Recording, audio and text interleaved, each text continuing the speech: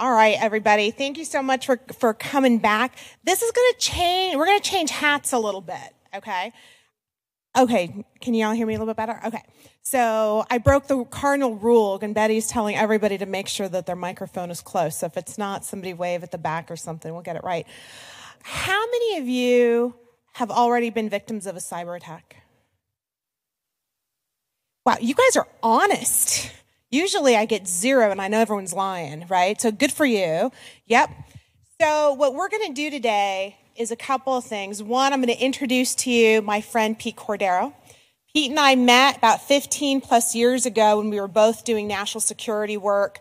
We were at the War College in D.C., surrounded by war fighters, CIA, NSA, DOD, Navy SEALs. Pete was at the FBI at the time. I was at DOD.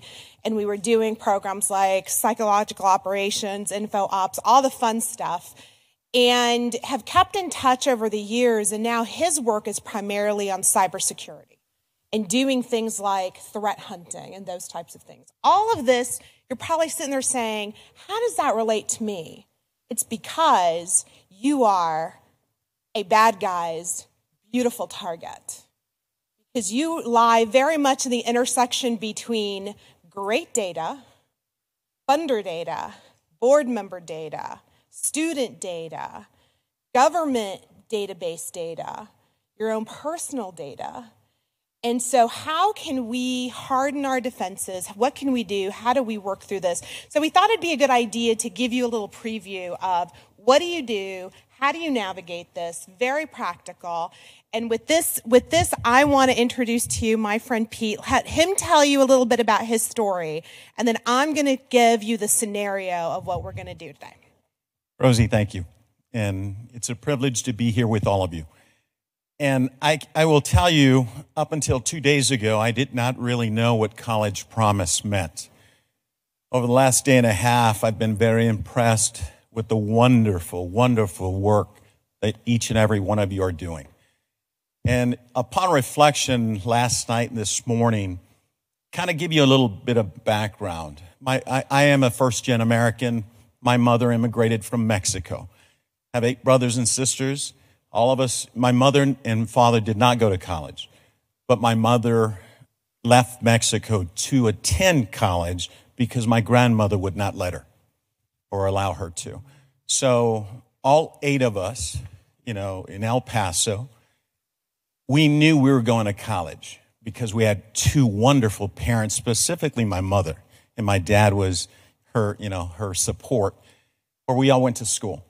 I am a CPA by training, and the reason for that is because I wanted to be an FBI agent as a kid.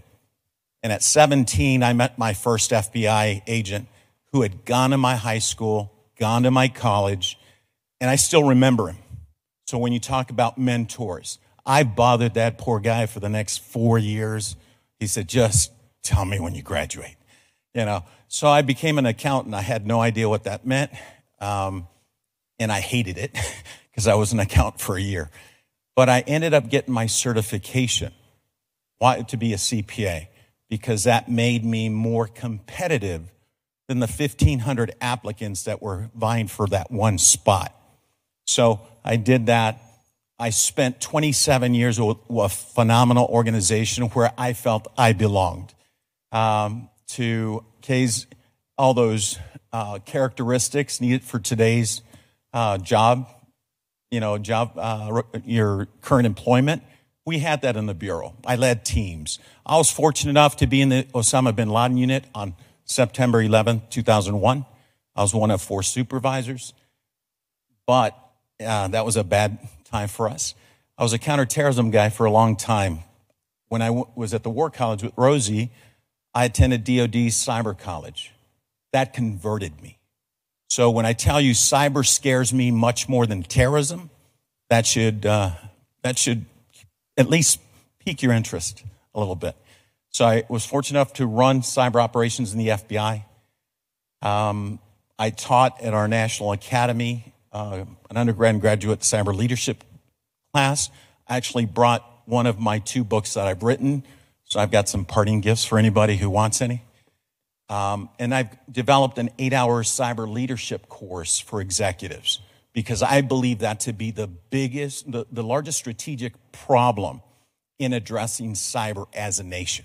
So hopefully, a little bit of background and so we can start our conversation.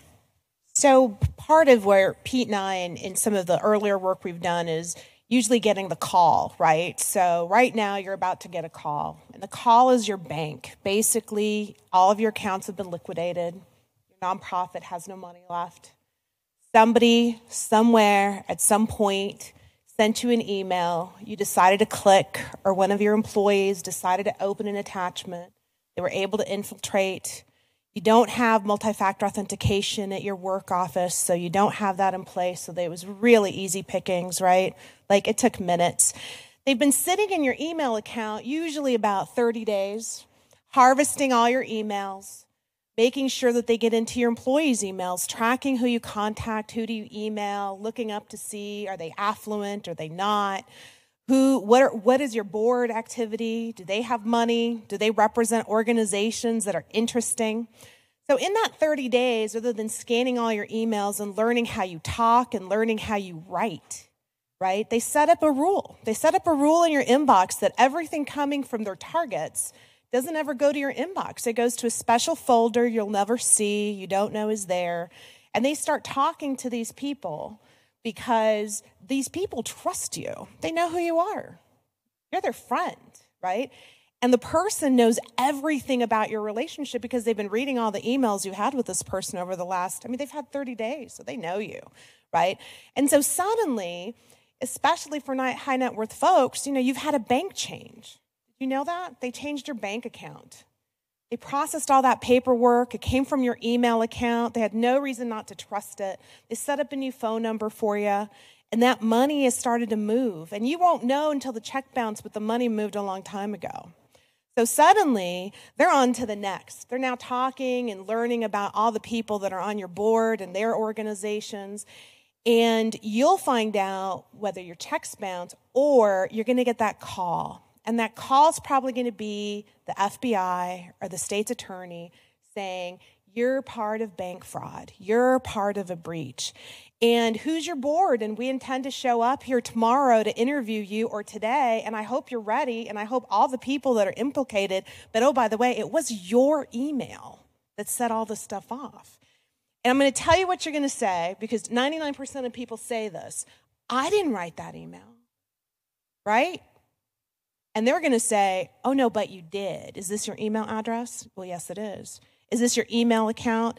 And then they'll take over your email, and everything you've got in there will now be viewed and scrutinized, and they'll be able to figure this all out. And while you're thinking through all of this, right, you're going to be basically paralyzed because how many of you have been in that situation and navigated the FBI, the state's attorney, your bank, and your funders all looking at you saying, what has happened and how are we vulnerable? How many of you all have faced that? Yeah, Martha's faced that because she was in the federal government. That high bucks over there. And so what we're going to talk to you about today is what do you do? What do you do to make sure that you don't now become the victim of the new process, which is the threat hunting that's about to start and happen? So, Pete, I'm sitting here, the state's attorney, the FBI. I've already, hopefully, if you have cyber insurance, you've already called your insurer, because if you don't call them within 48 hours, you may not be eligible for coverage. But let me tell you, when everyone's looking at you, the last thing you're thinking about is, did I call my insurer? Right? So, Pete, what do I do? So let me start off with a question. How many in here are all of a sudden frightened? Okay, keep your hands up. How many of you have had any type of cyber leadership training since you're responsible leaders for your program?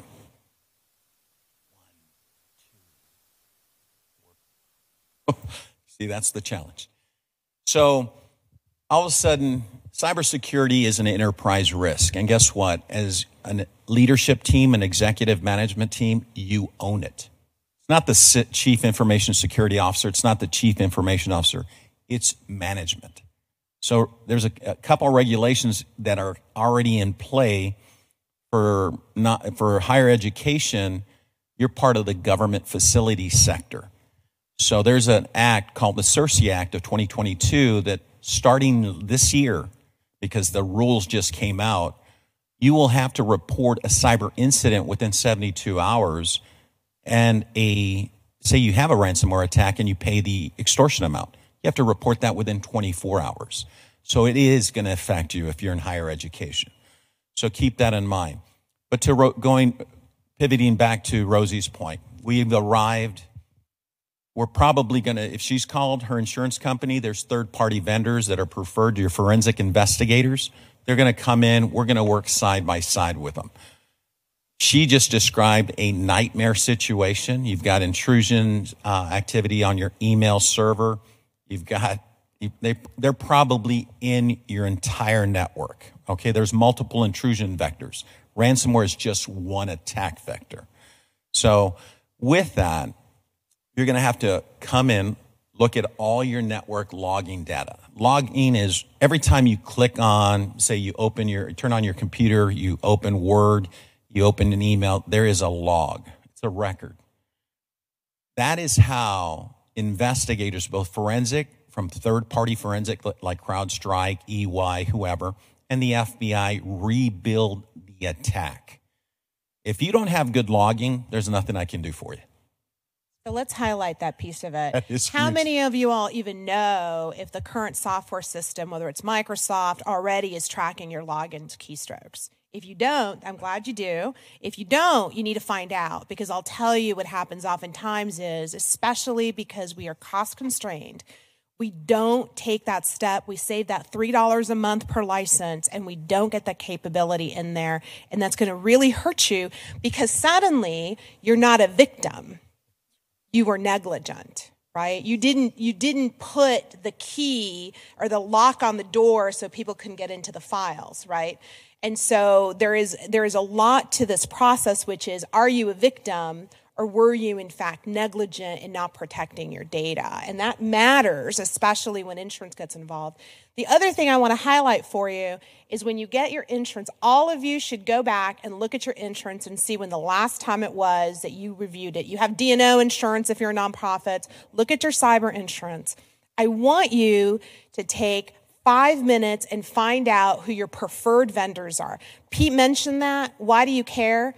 Because sometimes we get the cheap insurance, right? Sometimes it's I'm going to spend the $1,000 a year. I don't want to spend the $2,000. But when an incident happens, if you're going to use your insurance, you can only use the vendor that they allow, or they won't cover you. That is not, I'm telling you right now, when the FBI is interviewing you, is not the moment you want the cheapest vendor protecting you and sitting across the room, right? So figure out who the providers are that will have to come in. 9 times out of 10, when we would get involved and when we had consulted on this stuff, we actually set the insurance aside because the vendors are so poor and have to go out and procure separate threat hunters and separate experts, because that's the only way we'll actually be able to protect the organization. So that's, I think, a step for you all to be proactive, to be aware of that. And it's a great point. All of you are targets. Understand that. There's 5 classes of cyber threat actors. You have hacktivists. They conduct cyber threat activity for a social or political purpose, such as Anonymous. You've got transnational cyber criminal groups whose main function in life is to steal ones and zeros, data, because they've learned to monetize it. And our organizations are full of that. 3, insider threats, trusted individuals who have access or who have had access that conduct either malicious or non-malicious activity. Terrorist groups. The FBI defines terrorism activity as violent crimes conducted on behalf or by a foreign terrorist, a designated terrorist group or a nation-state actor. We have an example where the Iranians, the FBI indicted 3 hackers who did hacking against our aerospace and satellite companies on behalf of them. And the last is what I call the A-team, your nation-state advanced persistent threat, or APT actor. These are the best.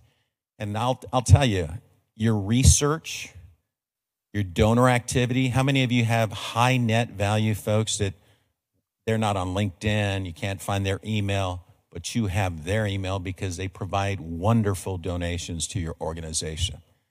Well, guess what? If I can't find them through there, I'm going to go, if you don't have a great security program, I'm going to compromise you. And the average time right now, as of this year, is I'm in your system for 277 days. That's 9 months. You know how much damage I can do in 9 months? Keep that in mind. So when you're training your folks, send them to the best training. It's an investment in your organization's legacy. Because if you get breached, let me tell you, there's 3 impacts.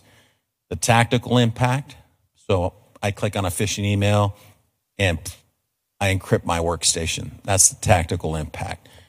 That ransomware is then spread across your environment, and all your workstations and servers go down because they're encrypted. That's the operational impact. Now you bring in the third-party forensic investigators, you've got regulators, you've got legal liability if your personal identifying information, or PII, or protected health information has just gone out the window. Imagine the impact to your brand. How do you go back to your donors and say, well, we'll fix this. We'll fix this. That's the strategic impact of a cyber breach. About 2 years ago, a very nonprofit, I will not name their name, but we would all know them if I said it. They had a very large Gates grant. Whoever's tweeting, live tweeting, don't tweet this. I'll look at my guys over there. And they compromised about 200 student records. And so those records are sold usually, $100 a record, $75 a record, cheap, right? But make some cash at some point. And so let's just say that their funders got very nervous, right? Because they realized that type of reputational hit was really going to be earth-shattering for that organization. That organization has yet to recover, if ever. And so I think there's some thoughtfulness on there. The other piece I would say, from a physical security perspective, is, and I mean this with a lot of love, but in the military, there's a term we'd say is you're only as strong as your weakest link. Think of the person, the most junior person in your organization that has access or manages account access, logins, can issue emails on your behalf. You know, the tasks that nobody kind of wants to do, like how do I get my email set up? Who can reset passwords? Those types of things. So a lot of times we spend time doing drop-ins in organizations. And so some physical security checks, an example would be, we'll send a buddy, a friend, they'll show up, they're HVAC workers, right? Pete's dressed up in a little HVAC uniform and he shows up in your organization. And, I gotta set up, your boss has something wrong with her HVAC. Something's happening with the system. I need to go in there, right? And the very nice person in the front desk was like, please come on in, right? And so there's, from a physical security perspective, or that very, very eager individual who finds that external drive and says, well, I wonder where this came from. It's here on the floor in my front office. Pete, the HVAC worker, dropped it on his way out the door, but somebody's going to be like, I wonder whose it is. How do I find out whose it is? Let me plug it into my computer and find out whose it is, because maybe it's somebody important in my organization and I don't know who lost it. Thank you. You just gave me access. You've just been loaded up with a bunch of virus and, welcome to the game, right?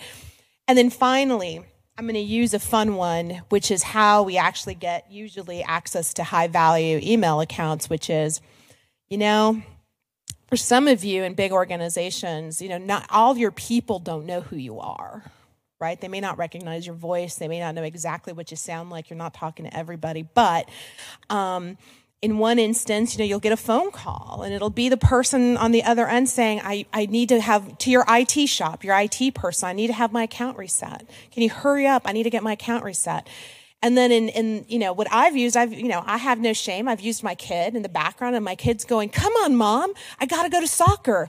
Come on, Mom, what's going on? What's going on? And the person on the other end is saying, God, I feel bad for Rosye. Her kid really needs to go. She just needs to get her password reset. Okay, ma'am, you don't have to give me the code. Here's your new password, right?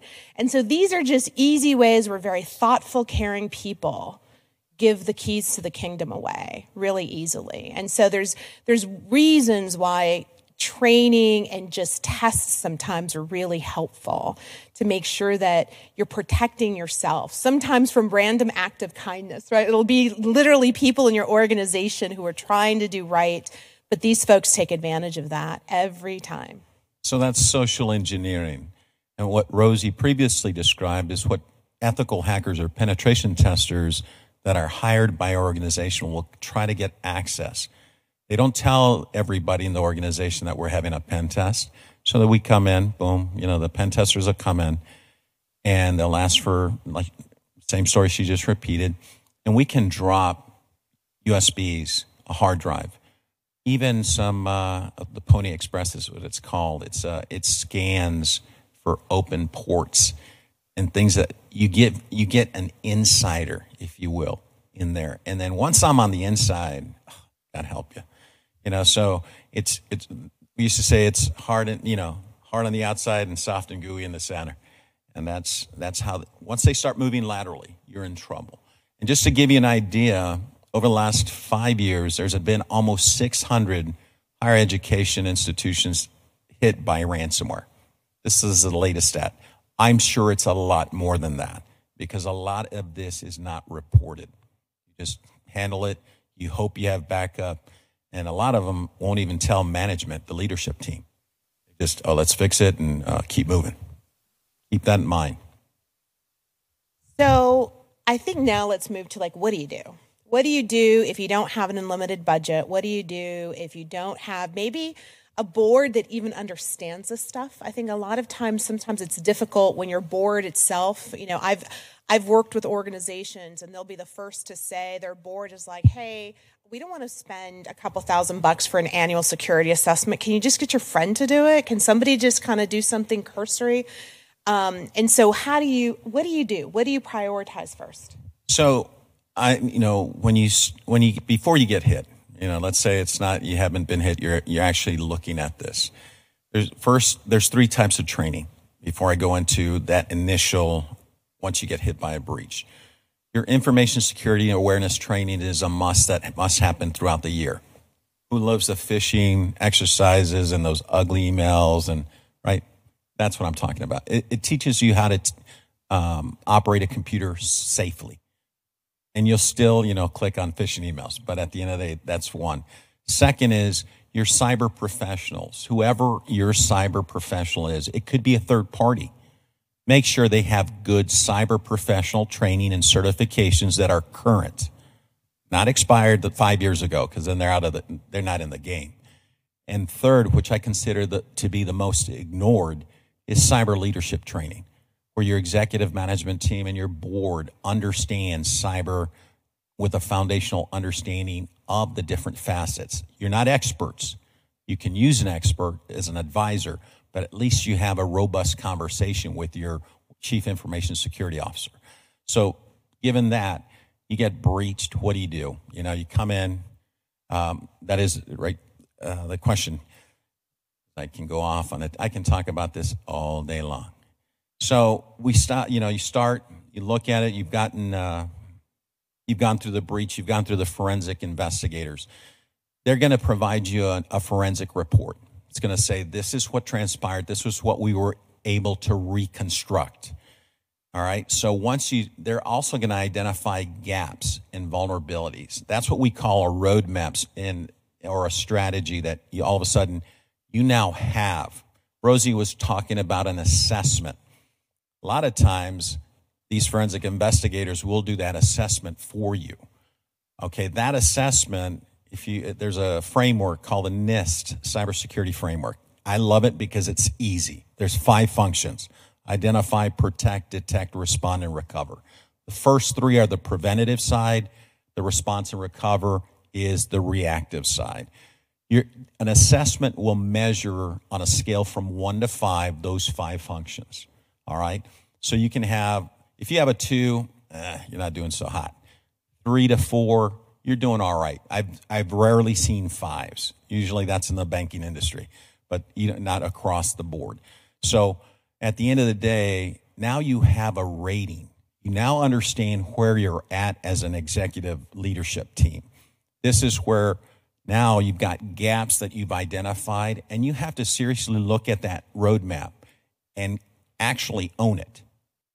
Start looking at it, get someone responsible. Like, say, if you don't have a chief information security officer, hire a virtual one to lead that effort so they can prioritize, and you can provide the strategic resources, the funding, to get your cyber risk management program to a mature level. Because I can tell you, the FBI just reported 2 weeks ago, ransomware victims were being retargeted by different ransomware groups with a different variant. So imagine getting hit. You're discussing, and I used to say in the Bureau, I tell our victims, please don't pay the ransom. I've been out in the consulting world. It's a business decision. If you had your backup connected to your network and didn't test out your resiliency, and they got to it and encrypted everything, guess what? You're going to have a serious conversation about paying that extortion. Because how many of you can work without the data that you have in your enterprise? I don't know of one agency, one government, or one organization. So that's what you have to worry about. So keep that in mind. And ransomware is just one intrusion vector. Remember that. I can spend 30 minutes on vulnerabilities. Who has a Windows machine at home? Windows 10, Windows 11. A couple of weeks ago, there was, it's automatic updates, right? Takes about 10 minutes. This month, just on Microsoft alone, it's not picking on Microsoft. Microsoft is known for Patch Tuesday. The first Tuesday of every month, they come up with patches or controls for vulnerabilities that security researchers or Microsoft professionals have identified within the Microsoft environment. So there's 4 ratings, and I try to teach this to all my executives. Critical, important, medium, and low. Why do I point these out? Because last week, there was 103 vulnerabilities that Microsoft came out with. I think 10 of them were critical. Microsoft's recommendation on those critical vulnerabilities is that they be patched immediately. And the reason for that is there's no user interaction required for a cyber threat actor to come in and exploit that vulnerability and have immediate access to your network. I don't need a username or password. I'm in your network. So vulnerabilities are something, there's a couple of regulations that just passed. One being the New York Department of Financial Services 5 days ago, and I believe them to have the most rigorous cybersecurity regulation in the country. And some of the requirements, an annual audit by external or internal auditors. Your chief information security officer has to have the authority to actually do their job. They have to report to the board at least once a year on their cybersecurity program and any material weaknesses. And then the CEO, or they call it the most senior official, it used to be the CEO, has to sign with this chief information security officer the compliance to this regulation at the end of the year. Imagine that. Your CEO has to sign with your CISO saying, hey, we've done all this. These are the regulations that that have passed. The SEC has one for the executive management for publicly traded companies. CERCIA, as I mentioned earlier. Bottom line, as executives, as leaders within your organization, you are now responsible, and the regulators will be looking at you. And I will conclude on this segment on saying the SEC, the Securities and Exchange Commission, last week, who remembers SolarWinds? December 2020. I think it's one of the largest breaches we've ever had. It hit a lot of the U.S. government agencies, and it hit Microsoft, it hit Deloitte, it hit Cisco, and those are some big names in information technology. But it was the Russian External Intelligence Service, or the SVR. Well, the SEC just charged SolarWinds as a company and their chief information security officer with fraud and internal control failures. We've never seen that before. They went in and started investigating, looking at all the security reporting to management. the security reports that were emailed, instant messaging between the engineers. There's a 70-page complaint that details this on their what they would put on their website as how secure they were.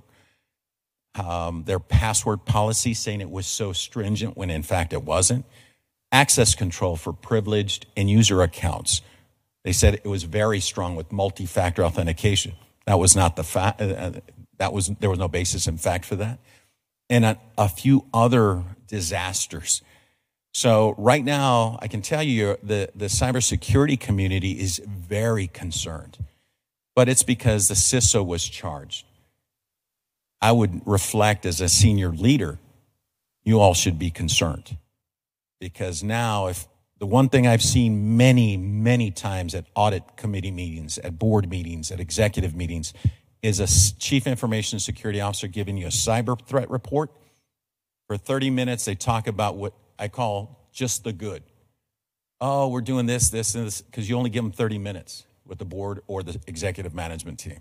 All of a sudden, well, there is a couple of challenges we're working on, and then time runs out. But in this report that you just passed to management, it cites all these critical vulnerabilities that won't be fixed for a year. You had penetration tests or ethical hackers testing your systems, and you found all these vulnerabilities. You have older machines that no longer can be updated and are still on your network. That's a nightmare for executive management right now.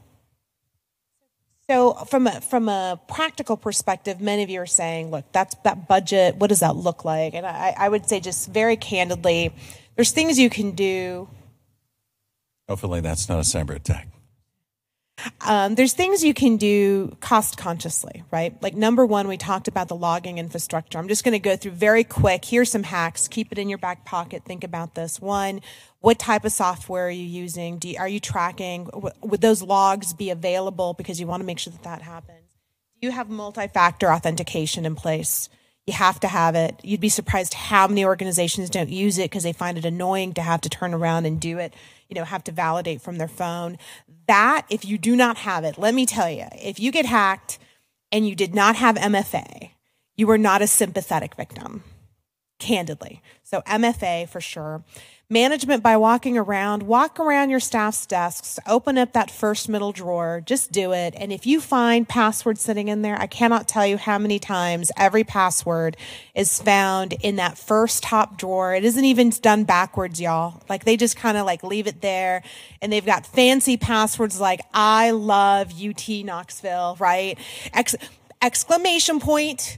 They add the exclamation point. So there's something unique, right?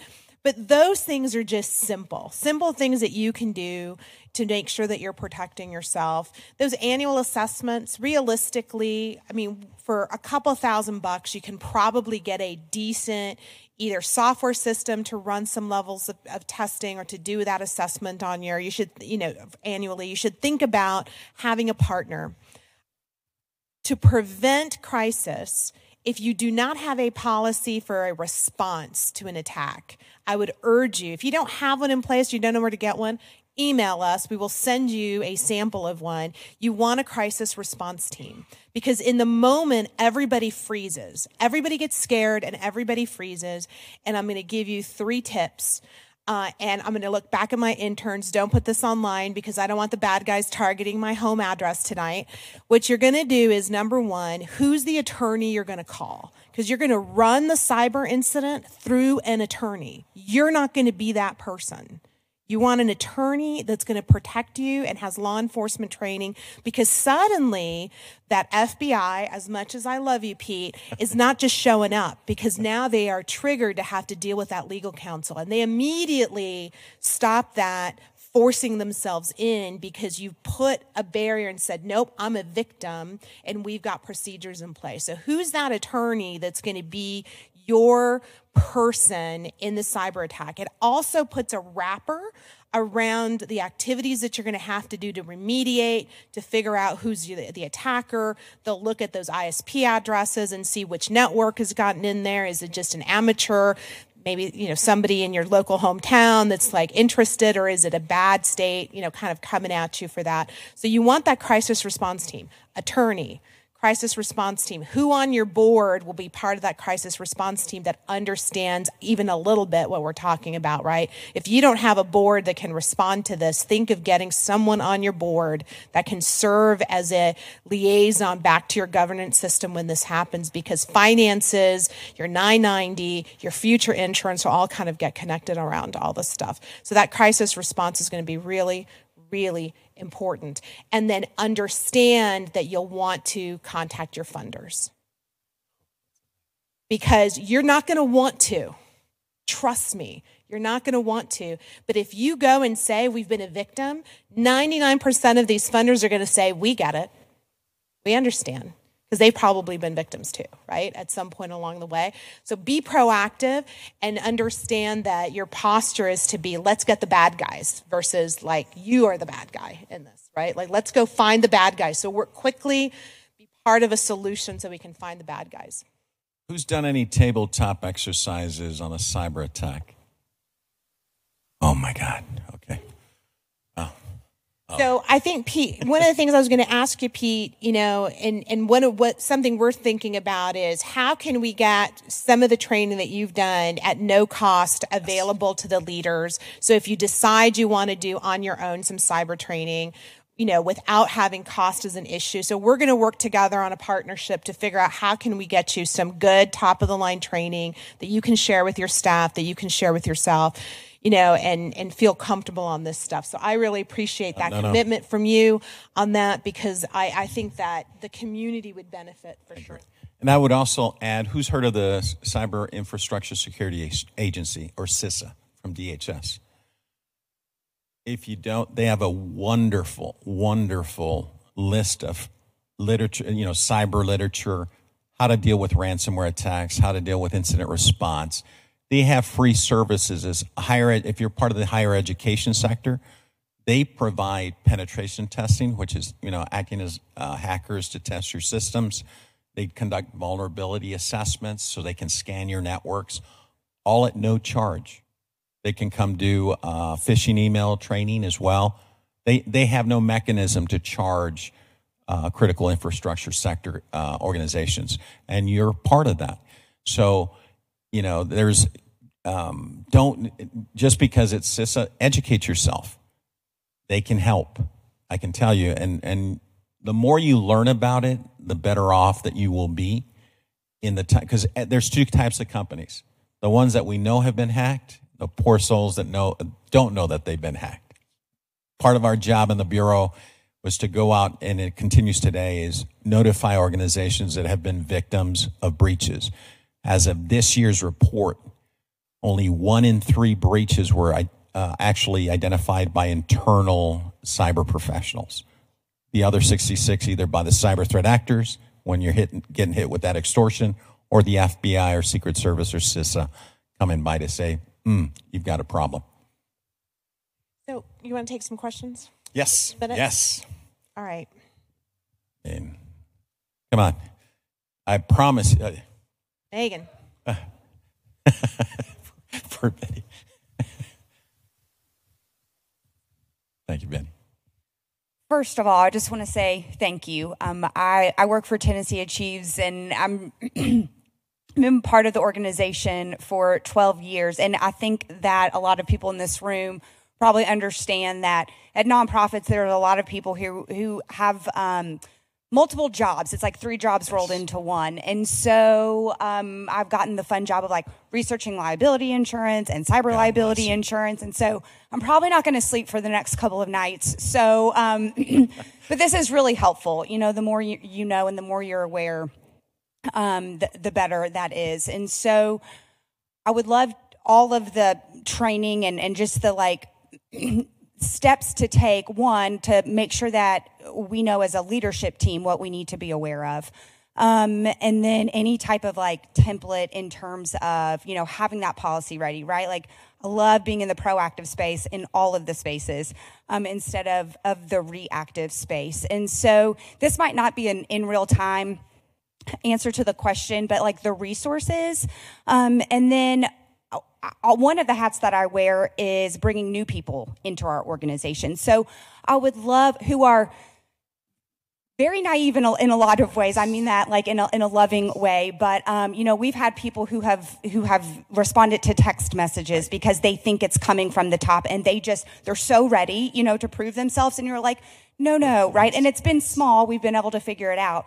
But can you speak specifically to training through like new hire orientation, like what we need to be doing specifically with the people who, might not be as familiar with those phishing emails and those types of things? So when I was with Ernst & Young and another company, we used to use KnowBe4. I'm vendor agnostic, but they're solid. They are solid. SANS Institute has one, but they're a little more pricey. KnowBe4 is by seat, the number of employees. And it's solid training. That's where I would start regarding your folks.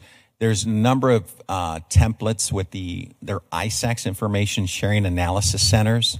And I know there's an NGO ISAC, and forgive me, I can't remember the educational one. But these ISACs have all these wonderful resources, such as policy templates as well as threat intelligence that's impacting your specific sector. You need to educate your employees on who's coming after you, at the end of the day. And to Rosie's point, I have, I forgot to mention, whoever wants one of my books, I left some in here. If there's not enough, I'm at, what's the Cumberland? Cumberland. I have more in my truck, in my Tahoe. So if you don't get one, just ping me. I don't even know how to I'll pass out my number in just a moment. And I'll meet you and get you another one. But from my books and my course, I developed an 8-hour cyber leadership executive course that's online.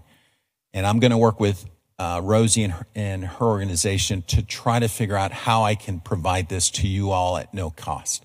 Because at the end of the day, it's like pulling teeth on the private sector side, because no executive wants to know that, they don't know something. But I know in this space, you all are challenged with resources. And, at the end of the day, it's you can get it done in a couple of weeks. I've gotten great feedback. And you can learn in 8 hours what you need to know. So Pete's being very humble because his 8-hour course is used by like Fortune 500 executives. I mean, this is something that he does across the country. It's thousands of dollars usually, and he is gifting it to all of the College Promise community because he wants to make sure, especially as a first gen, he wants to make sure that you get access to that. So if that's something you all are interested in, we will work and send out some information. It's something you can share with your leadership team or your board of directors. We think that it's an important step to take. In making that happen. I have personally taken it, and I will tell you, it will take you a little bit of time, meaning you're not going to do it in one sitting, but you will feel very comfortable with these issues once you've actually gone through it. It's great professional development all the way. I've got a recommended 2-week schedule on the website. Please use that. If you do, now I've had students who were on a 6-hour drive who did it in 6 hours, They said, Pete, that was a lot of information. I had to pull over and take some of those tests because there's some testing. If you do it, you'll pass. Don't worry. And so just keep that in mind. Do the 2 weeks. Just put it on and stay committed. At the end of the day, you lead by example. If your people see you take that course, you hang up your certificate on your office, guess what? You've just set an organizational strategy in motion. A cyber culture starts from the top and flows down. And that's what we need to change today. I mean, we wanted to have this conversation with you specifically because we spent all day talking about let's use AI, let's use technology more, let's embrace it, let's make sure there's representation. This is the other side of the equation, right? As you become more and more engaged, you also have to be a little bit more savvy on the how do you put systems and controls in place. Any other questions from the audience, sir?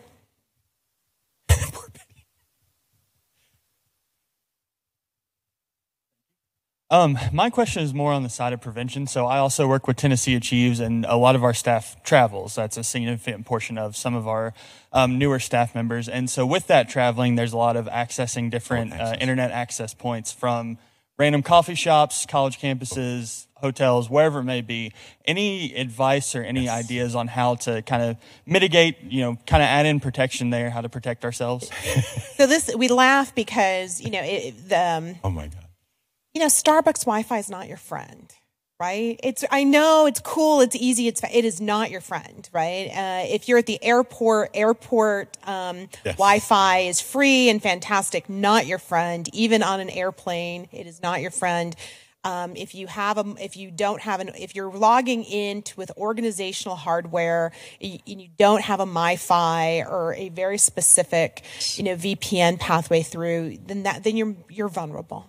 Remote access is a killer. Always understand that you can only connect to a secured Wi-Fi. And if you're connecting at Starbucks, the airport, that's not, how do you know it's secure? The hotel connected me. I killed it. I was like, wait, I didn't ask to connect to that. Why? Because it's open. It's not secure. There's a certain airline I fly quite a bit. The moment I connect my iPhone to it, it says insecure network, and I kill it. I don't watch their movies. I don't do any of that. How many of you charge your iPhones or your Androids, not with the outlet, but actually the USB port, the 2.0? Don't do that. Bad guys put malware in there. So the moment you stick that in, it drops on your phone. So CISA has a great how to travel and how to safely use mobile devices on their website. So look up CISA and send that out to all your folks. And remember, use MFA, multi-factor authentication, either through a virtual private network, a VPN, or a hotspot. I use a hotspot. I don't connect to anything other than my hotspot and my Wi-Fi at home. And I'm constantly checking its status. I know we threw a lot of information out there. Would you all feel better if we pulled these resources for you and sent you in kind of an after action after this and just put it all in one place with some of the CISA resources? Deal. I think let's do it. I think that'll probably make it more uniform all the way. Happy to do that. Martha. Oh, and Matt. Okay. So, sorry, could you just talk for a minute about two-factor authentication? Because we just put that in, or Rosye makes sure we do that at College Exactly right. So it used to be called two-factor, now it's multi-factor. So you can use your username and password. Multi-factor would include either a biometric, a fingerprint, a face ID, a token, such as the RSA token, Duo, Norton, where every minute it changes. And that is this, if you log in using, if I log in using Pete Cordero at Gmail and with this password, how do you know it's Pete Cordero? You don't. You just know someone has my credentials. It could be me. But if I use that multi-factor authentication that was issued to me by the system administrator, and I have a number, punches in, and it matches the system administrators, I have now had multi-factor authentication, and so they know it's Pete Cordero. So that is what MFA is. And I can assure you, if you have any remote access, like people logging into your internal servers, please use MFA. That is a vulnerable intrusion vector that's constantly being looked at by cyber threat actors. So if you're connecting from, outside, from home into your university, you're traveling from a hotel, make sure your people get MFA. Okay. Last question. Yes, ma'am. And you know what how many of you think you cannot learn this? I am so proud of you. And only one. Well, I'll tell you, when I was at Quantico, at the National Academy, that's the law enforcement's premier law enforcement program in the world. Law enforcement executives from around the world come in and live at Quantico for 10 weeks. So, I had over 300 students from around the world, and 99% of them had no cyber training. And after 10 weeks, they weren't afraid of this thing. So the 44 hours included a couple of papers that you want nothing to do with. That's why I brought it down to 8 hours. It's derived from that coursework. And what I've learned, I can tell you, right now I have 14 certifications. All right. Most of them are cyber. I'm a CPA in 2 states. The rest are cyber. And the reason for that is cyber changes all the time. And what I have done is I've taken 6-day courses that cost $9,000, $1,000 for the test, and 3 months of studying since 2011, continuously. I've taken 16 of those courses since then. And I can tell you I'm humbled every time I take a course because of what I don't know. But I've taken that material and I've kind of synthesized it like I was teaching my executives, adult learning. What do I need to know as an executive to effectively manage this enterprise risk? That's what I've done. So you don't have to be a technical expert. You just have to understand the different facets. Your enterprise, your mobile apps, wireless, industrial control systems, IoT, defense in depth, response and recovery, cybercrime, hacktivism, nation-state actors, private sector partnerships. So after a while, you're like, man, that's a lot, Pete. Now, I've gotten it down to where it's manageable. You won't be an expert, but you'll be able to do one thing that I think is missing today. Have a continuous and robust dialogue with your chief information security officer to discuss the good, the bad, and the ugly. Because once they give you that hot potato, here's the bad and the ugly, do you want to own that? Do you want to hold that? No. You're going to find some resources to fix that. And that's what needs to change strategically for us to address this. So I'll close with a quote that we had from an earlier speaker, which I love when she, I believe she said, "You can't be what you can't see," right? And I want to celebrate because Pete would have been a college promise scholar for us, right? He's from El Paso, Texas, my hometown. He has spent his life doing public service and doing great things. When I asked him if he would consider coming down, he said, "I'll be there." And I think you all have seen, he's been here all 2 days. I mean, in person, has not missed a session. And after last night, he said, how can I give back to this community? So join me in thanking him for taking the time. Thank you to you. Thank you to you. You're awesome. Thank you so much, Rosye and Pete. They say fear is